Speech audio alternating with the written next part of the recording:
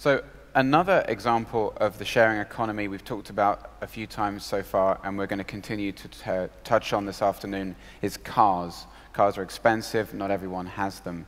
How many people here have a car? Put your hand up. How many people here would share their car with someone else? How many people here would share a ride with a stranger in their car? Interesting. One of the great things about the sharing economy and the platforms we're building around that is trust and reputation, and the fact that those types of features allow us to feel more confident to actually engage in those kinds of activities. One of the startups that's involved in this space is BlaBlaCar, and I'm delighted that Frédéric Mazzella, one of the founders, is here to talk more about his startup. Please welcome him on stage.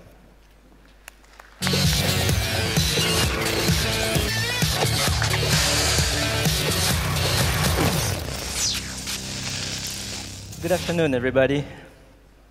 Today, we're going to talk about the hippie dreams and digital trust. Hippies were actually entrepreneurs. They wanted to change the world. They wanted to make it a better place. They had dreams. They had visions. They had very, very good ideas. Among those ideas was hitchhiking. Hitchhiking was great because you could go anywhere, anytime, for unbeatable prices, or even for free, and you would have the feeling of saving the planet too. And you would meet great people. We all know people who've hitched. They all have great stories to tell. Your parents, my parents, sometimes us, me. We met great people. We discovered new cultures. We discovered new places. It was fabulous. It was freedom. So when I heard that the theme of this conference was the digital hippies, I was like, yes, we're going to relaunch this whole movement, this whole hippie movement again. So what do you think? Shall we relaunch this whole hippie movement? What do you think? Whoa, whoa, whoa, whoa, Fred. Oh, Nicolas. Come on. Nicolas, you're here. Please welcome my exceptional co-founder and reality checker, Nicolas Brusson. Thank you. Thank you. So, I guess let's talk about reality for a minute, right? I think none of you guys want to be hippies like your parents. And I think in reality, hitchhiking kind of failed, actually. And in many ways, it failed for lots of good reasons. I mean, I'm not sure I would give these guys a ride to whatever, Willy's Picnic. But you're right, Fred. Hitchhiking was a good idea. But in many ways, it was the story of a good idea with probably poor execution and bad execution, maybe bad timing. But if you think of it, the idea was brilliant, right? I mean, this concept of taking the car, which is, in a way, a very private space, and turning that into some kind of public transport, unlocking these empty seats for public transport, was brilliant. But I think we all understand here that good ideas are not sufficient, right? I mean, we all work for startup tech companies. We all want to change the world. I mean, we have new ideas about new products, new technologies, new business model, new companies, I guess. And we all understand that good ideas only materialize when you have good execution, good timing. But probably there is something else we understand, right, if we've been doing that for a while. We also understand that good ideas and good concepts tend to come back, right? And hitchhiking was a good concept. And they tend to come back in different shape or form, different time, different location, with different teams. Hitchhiking is no different in a way. It's bound to come back. But let's first focus on what failed. So before we can sort of create the rebirth of hitchhiking in some ways, we need to understand what went wrong. And I think it boils down to three main reasons. First of all, it was untrusted, right? If you think of hitchhiking, you had no information about the driver, no information about the passenger, no exchange of trust or information between the members of that community in a way, which is pretty hard. It was also very disorganized, very chaotic, very unplanned. I mean, as a driver, when you were doing hitchhiking, you had no idea how many passengers you're going to pick up, if you're going to pick up passengers, what's going to happen. Nothing was planned in advance, right? So it was all very spontaneous and a bit chaotic, a bit random. And last but not least, it was unpaid, right? So, I mean, the old concept, I guess, beyond hitchhiking, that's what my dad was telling me, actually, when he told me that he traveled all over Europe for free. The concept was hitchhikers were actually not paying. So there was not much of a financial incentive very quickly for drivers to actually do that, right? So in many ways, hitchhikers were like free riders. They were just free riding on that system. So if you think of a marketplace or a community where you have people free riding, no one to organize it, no planning, no trust and no exchange of information, it's kind of bound to fail in many ways, right? And that's sort of what happened to hitchhiking, and that's why it never took off at a big scale. And in many ways, it's just that the hippies probably were doing that maybe at the wrong time to some extent in terms of technology, with the wrong tools, with the wrong processes. So in a way, good ideas tend to come back, right? And if you think of it, that's what happened to hitchhiking, or the notion of hitchhiking is coming back through what today we call ride-sharing. And ride-sharing, or intercity, I should say, ride-sharing, or long-distance ride-sharing. And in a way, it's different because it's about sharing, and not just sharing a journey, but also sharing the cost of that journey. So if we pause on that slide, actually, for a few minutes, because it's, I mean, the numbers are not random. Today in this country, if you drive from London to Manchester, that's 200 miles, it's actually going to cost you 80 pounds, $100+, right? It's going to cost you that in terms of like petrol, depreciation of the vehicle, maintenance of the vehicle, taxis, all these things add up to 80 pounds. So if you think that in some ways you could organize yourself in advance to find 3 passengers actually going the same way, also wanting to do a London-Manchester as a journey, you could collect 60 pounds on the way, you could completely offset your cost of motoring, and you create a strong incentive for the driver. And not only that, but by doing that, the driver is unlocking 3 empty seats for passengers going the same way. And in a way, the driver is creating a new transport network based on sharing. So here we are, right? I mean, we are in the sharing economy. It's not about free riding anymore. It's about sharing a cost and creating a new transport network. So, I guess to make that possible, obviously, we had to reinvent the whole thing, right? I mean, we had to use today's technology and today's tool to make that available. And obviously, it would not be like someone standing on the side of the road and waiting for a car to stop by. So we had to do that with all the stuff we have today. Obviously, the internet, mobile phones, social graph, APIs with maps, and all that stuff, right? And all of that, in many ways, helped us to solve all the problems, all the flaws of hitchhiking that sort of made hitchhiking, in a way, fail back in the days. So today, you can do prepayment online, on mobile. You can plan in advance. You can get trust in your community, and we'll talk about that quite a lot, through ratings, through the social graph, through lots of social information. And not only that, but you can make all of that available instantly through mobile phones. So today, you don't need to stand on the side of the road. You can get all this information very, very quickly. So what I wanted to show, I mean, just essentially, what we wanted to do is to share some data about our community, because that's the only thing we have access to, and it's pretty, I guess it's pretty representative of what's going on with intercity ride-sharing in Europe.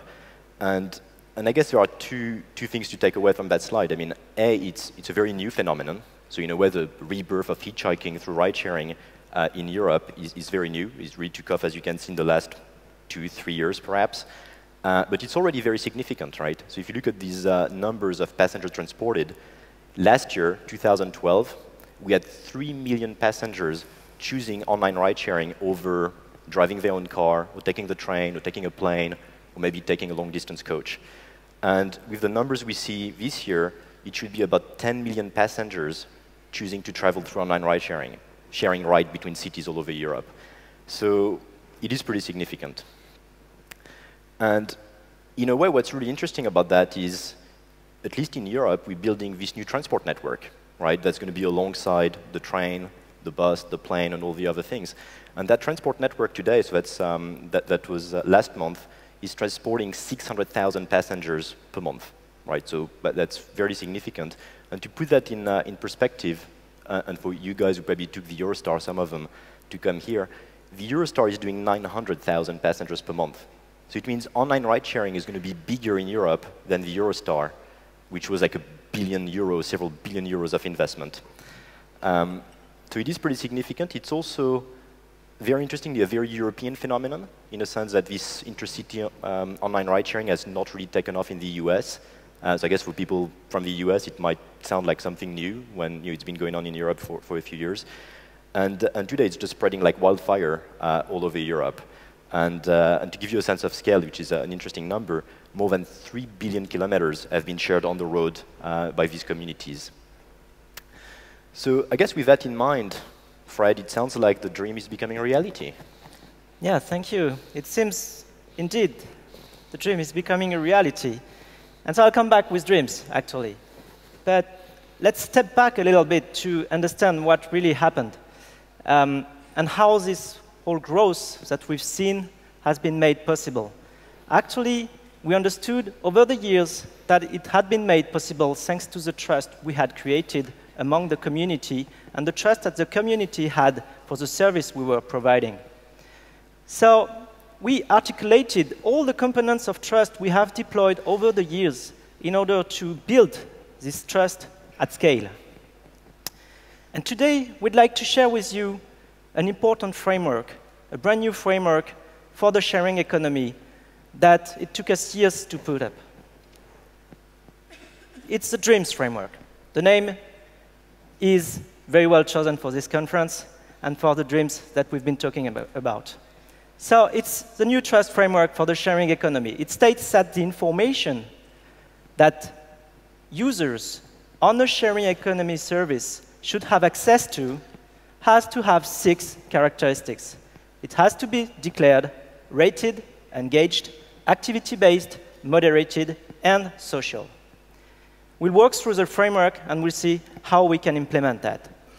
The information has to be declared. It means that when the people register on the service, they declare basic information. This has been around forever on the web.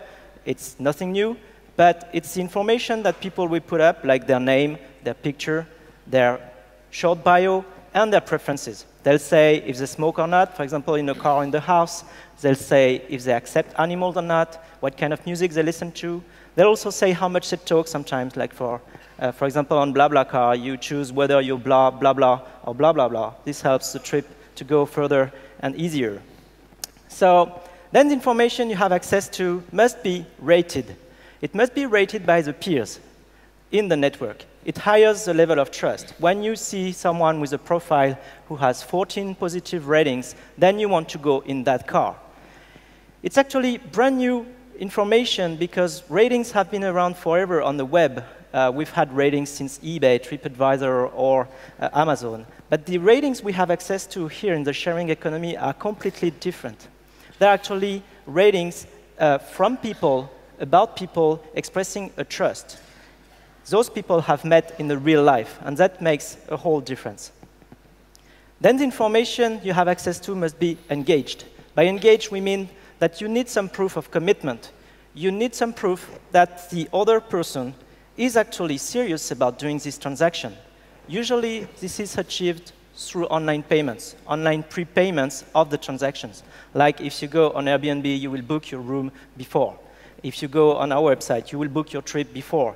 And it's the same for all the sharing economy services. Then it has to be activity-based.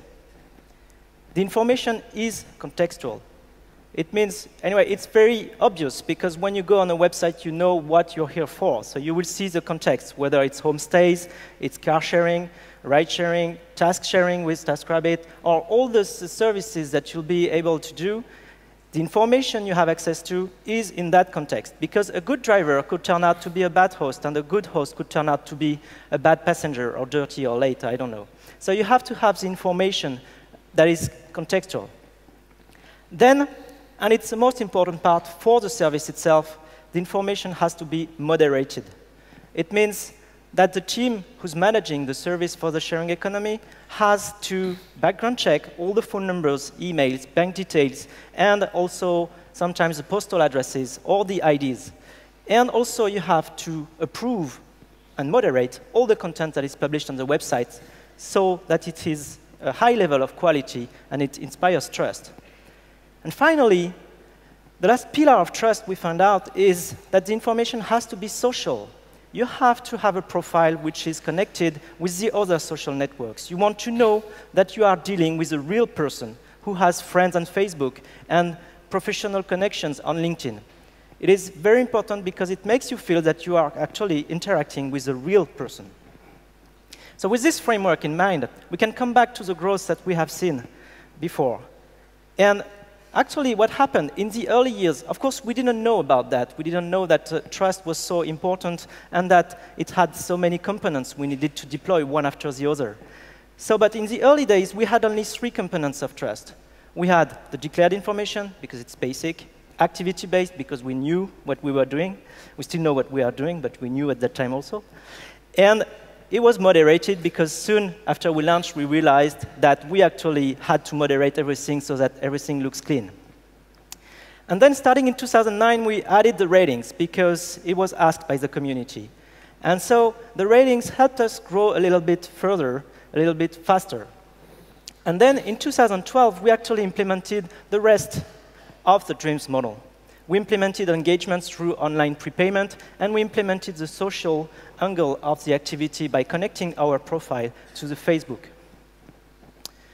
So I guess the real question now today is, where do we stand with digital trust? How much trust have we been able to generate in the community? So maybe, Nico, you can tell us a little bit about that. So you're right, it's an interesting question, right? So what we've done and what we'd like to share with you guys today is we've done a survey actually on our community to try to understand the different level of trust we could generate between different groups. And basically what we've done was just asking a very basic question to lots of our members and collecting the data. That question was, what's your trust level for different groups of people? So we started with, as you can see, like strangers, and then neighbors, Facebook friends, colleagues, and friends and family. And the thing was framed in such a way that 1 was sort of very low rating, and 5 was sort of maximum rating. So maximum trust, sorry. So basically, and not surprisingly, you can see strangers rate very low at 2.2. And if you think back of hitchhiking back in the days, those are strangers, right? So they would have a very low level of trust in the community. Neighbors, Facebook friends, and colleagues tend to be between 3.5 and 4. And then I guess the gold standard, I mean the guys you trust the most, your friends and family, would be 4.7. So clearly that's probably the maximum you can achieve in our community. And then we asked that question for a full, complete profile on our community, on BlaBlaCar, what we call the Dreams profile. And the result was very, very staggering, very interesting, right? Because it shows that if you collect, if you have this accumulation of trust signals, all the stuff that Fred described, you get to 4.2. Right? So it means people in that community give as much, if not more, trust to a full profile on a community than a neighbor or a Facebook friend or a colleague. So that's pretty powerful, and I'm sure there are lots of things we can do with that, right? Well, actually, I'm sure there are lots of things we can do with that. We don't know all of them already. We actually think that this is a brand new strength, a new power for the next generation and ours. We will be able to use that to build bigger things. And actually, maybe we can continue a little bit the dream and think that we had, in our studies, we've seen many, many models like this. We've seen the SWOT analysis. We've seen the 2x2 BCG matrix. You remember that? We've seen the 4 Ps in marketing. We've seen the 5 forces of Porter for strategy. And maybe today we actually found the 6 pillars of trust for the sharing economy. I don't know. Or maybe the whole thing is just a pipe dream. I don't know. Maybe. The only thing we're sure about is that we are the generation who is able to build a brand new trust for the next century. And actually, we are all digital hippies, and we can make this happen. So let's make this happen together. Thank you. Thank you.